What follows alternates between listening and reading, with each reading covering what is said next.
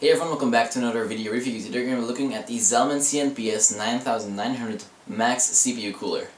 Alright, and this is a CPU cooler itself. Now this has a very nice look, and it does look a little bit different from most CPU coolers out there because of this round design and the mounted fan in the middle, which by the way you cannot take out, so if that breaks down, I'm not sure how that would work, but I think if that breaks down the entire cooler is actually useless.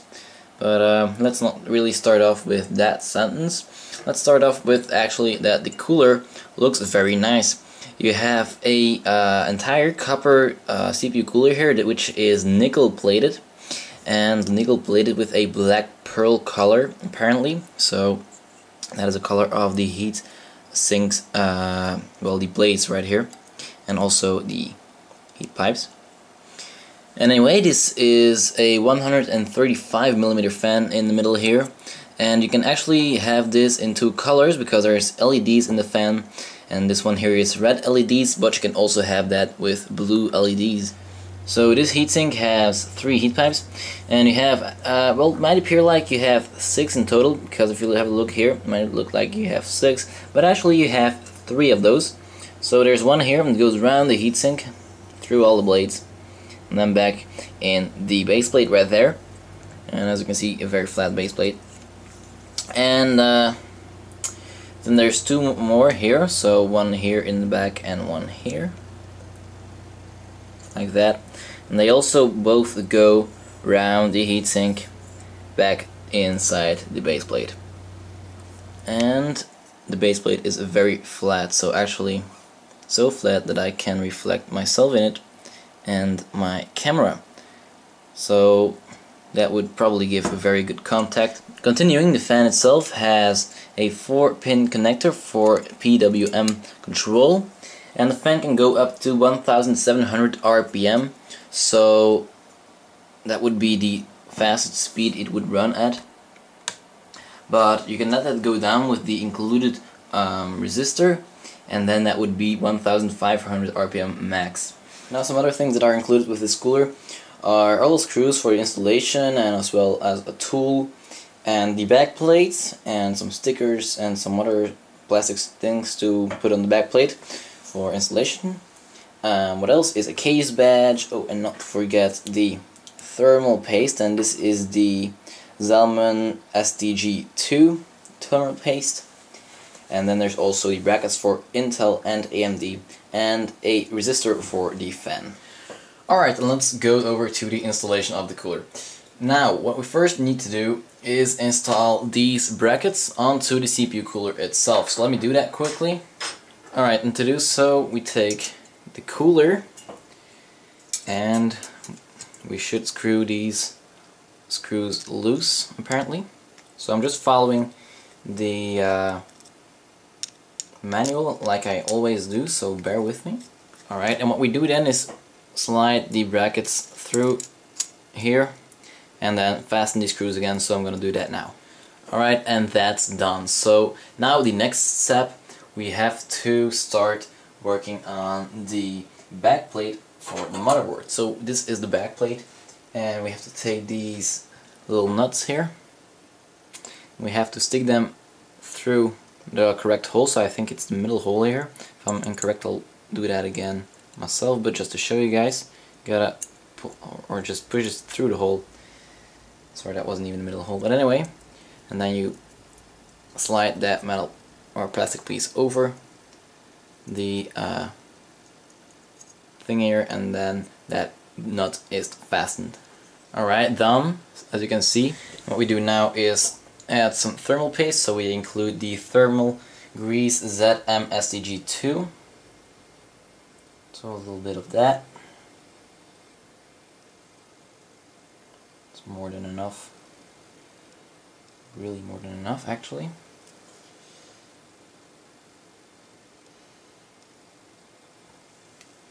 And let me put the cooler on top. Alright, and putting the cooler on top is actually quite easy. We just have to make sure the orientation is right, so the fan should be like this, with the thinner heatsink on this side. Now we put it on top of the cooler, make sure that there's nothing covering the bottom here, but there isn't anything covering here, so that's okay. And the fastening happens with these screws and this tool that they include. Something that's actually quite nice is that there's this little rounded point here which allows you to actually screw in a corner like this. So that's quite useful with this cooler, because otherwise you can't screw those screws right there. Alright, and the cooler is on. Looks quite nice, looks actually very cool, and it's very sturdy. Now I still gotta connect the connector here, so let me do that. And I'm gonna put this on my test bench. I'm going to test the temperatures, and well, you can see them right here.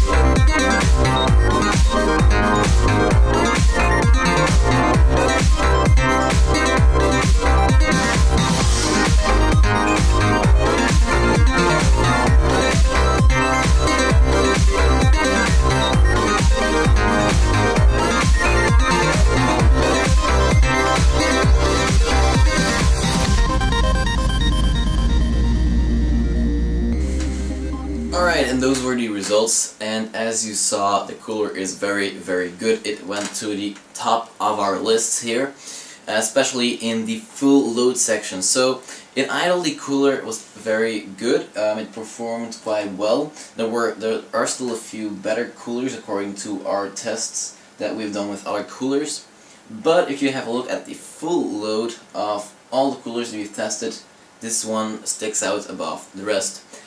And that's amazing. I didn't really expect it. So actually, performance wise, this cooler is quite good. It's a little more expensive than most of the other coolers that we've tested, but you also get a little bit more performance. Now let's talk aesthetics. Well, the cooler looks quite nice. It's actually got a very unique design. But yeah, you've got those LEDs, but actually they are not very bright. Someone said they are too bright in his opinion, or if I might have misread that. He said that on YouTube, I think. But yeah, they're not very bright, so the cooler is right here and you don't really see any red glow, but you actually see it the best in the dark, and then it's actually a very subtle color. And it kind of looked like a fireball, like, you know, with the red cooler.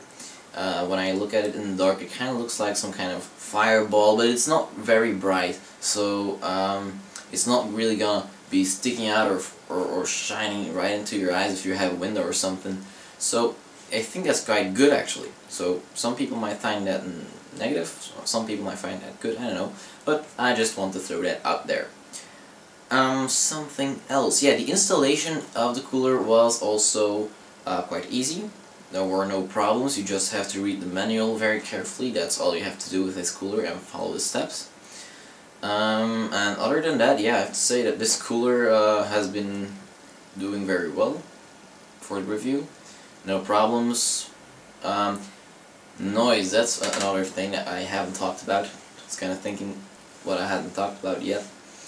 But yeah, noise. It isn't the most silent cooler out there. That's the only thing I have to say. So in idle, or when you're just browsing or on the web doing stuff, or doing stuff on your computer like using Office or whatever, it's not going to make a lot of noise because you're just, you know, not really putting much load on your CPU, so the cooler is not going to have to cool that much. So it's going to be silent then. But if you're gaming, the cooler will automatically go will automatically spin faster, so it will be louder. So just overall, it's not the most silent cooler out there.